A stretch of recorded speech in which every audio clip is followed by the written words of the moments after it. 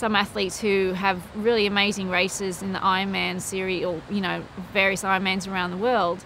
I mean, they can win one here, there, or wherever, but they come here and they've never really nailed it, because this race, there's something about this race that really shocks people. Either the heat, the wind, the temperature.